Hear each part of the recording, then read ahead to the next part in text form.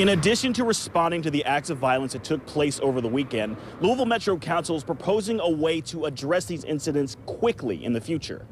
Caleb Shepard often frequents businesses on Bardstown Road with friends and found the news of Sunday's deadly shooting inside Cafe 360 concerning. It's really easy for one person or one group of people who just feel like today's that day to ruin a good time for what is just good people and good citizens wanting to enjoy themselves. Louisville Metro Council member Ben Reno Weber agrees, which is why the city asked the state to suspend the restaurant's license. We are asking for an emergency revocation of the license for Cafe 360 to operate. We're asking for an ordinance change that will enable us to locally decide on those kinds of emergency shutdowns. Metro Council, Mayor Greenberg's office, and Metro Alcohol Beverage Control support a proposed ordinance to give local officials the ability to issue an emergency license suspension, so Metro ABC Administrator Brad Silveria can act quickly.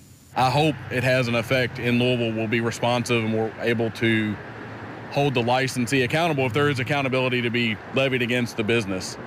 Reno Weber says the proposal would only grant Metro Authority the same suspension power as the state. It mirrors the state's language. I mean, this is not new, but this gives us more local control to respond exactly to the needs of our neighbors.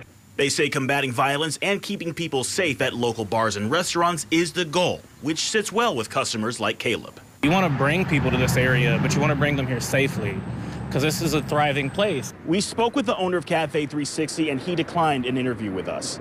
In Deer Park neighborhood, Norman Seawright, WLKY News. And